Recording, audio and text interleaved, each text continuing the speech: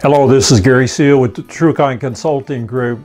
I want to talk to you today about digital marketing and some of the things that you can do as a sole practitioner or a small company that's not going to set you back an extremely large amount of money. The first thing that we always hear in the marketplace is that you need to be customer-centric regarding the content that you're using and posting. What does that really mean? What it means is, are you actually answering the questions to people's problems?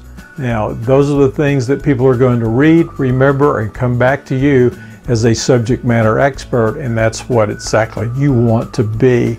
So you want to use those on your website, in your newsletters, and blogs, things that you're putting out to the public that says, hey, use me, I can be a resource for you. Now what we can do is be more proactive with our content and use that by going out to your market database with newsletters. I use a platform called Constant Contact. You can usually get signed up with several thousand names for about $63 a month.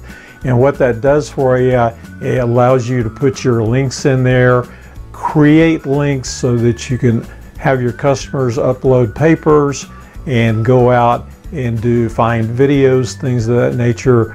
Very important proactive thing. You probably will get 20 to 25% opens if you're relevant, and that sort of thing helps you be in your customer's presence all the time without you physically picking up the phone or going out there or even doing the extensive networking that a lot of people feel like they have to do. The other thing, of course, is you constantly need to be prospecting. One of the best and most inexpensive tools is LinkedIn. There's a free version. I personally use LinkedIn Navigator. It's about $84 if you do it on a monthly basis.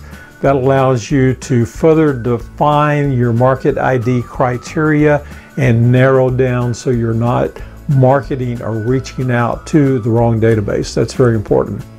Something that takes a short amount of time and is still very important from the standpoint of you being present in the marketplace is doing consistent social media posts. I usually go to LinkedIn, I post to my Google business page, Twitter, and then secondarily Facebook because I'm a B2B person. The other thing that you can do, and it's really not as difficult or as daunting as it sounds, is to have a YouTube channel and create videos. Most of my videos are just 1 to 3 minutes long. They're informational. They're to serve the customers, but yet that channel is out there and you have that as a record so that you can pull it up and use it at any time in the future. That's really handy.